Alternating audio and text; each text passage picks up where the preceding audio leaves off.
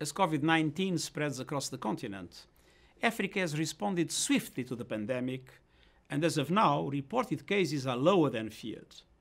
Even so, much hangs in the balance. In recent years, Africans have done much to advance the well-being of the continent's people. Economic growth has been strong, the digital revolution has taken hold, a free trade area has been agreed.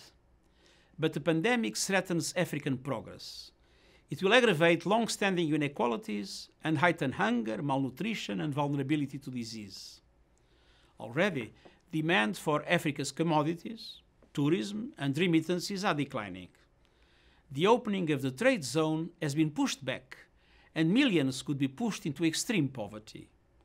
The virus has taken more than 2,500 African lives.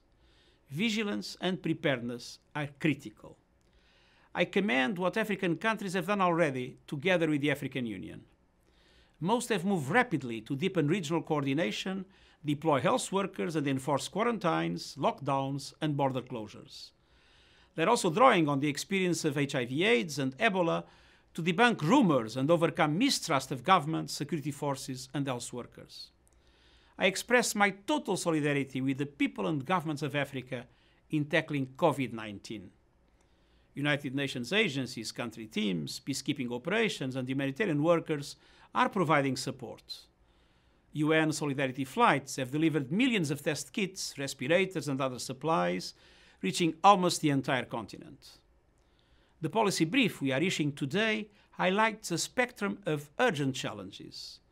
We are calling for international action to strengthen Africa's health systems, maintain food supplies, avoid the financial crisis, support education, protect jobs, keep households and businesses afloat, and cushion the continent against lost income and export earnings.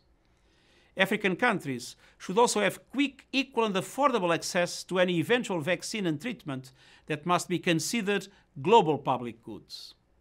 I have been calling for a global response package amounting to at least 10% of the world's gross domestic product.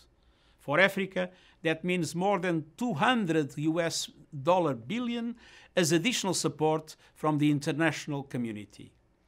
I also continue to advocate a comprehensive debt framework, starting with an across-the-board debt standstill for countries unable to service their debt, followed by targeted debt relief and a comprehensive approach to structural issues in the international debt architecture to prevent defaults. It will also be essential for African countries to sustain their efforts to silence the guns and address violent extremism.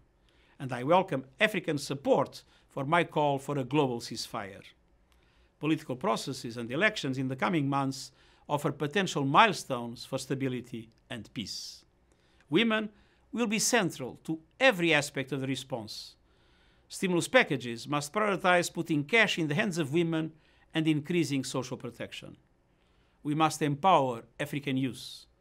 The human rights of all must be respected.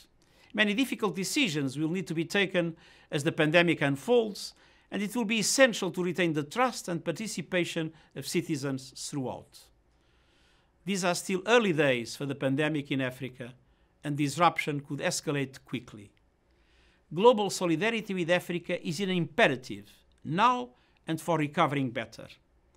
Ending the pandemic in Africa is essential for ending it across the world. Thank you.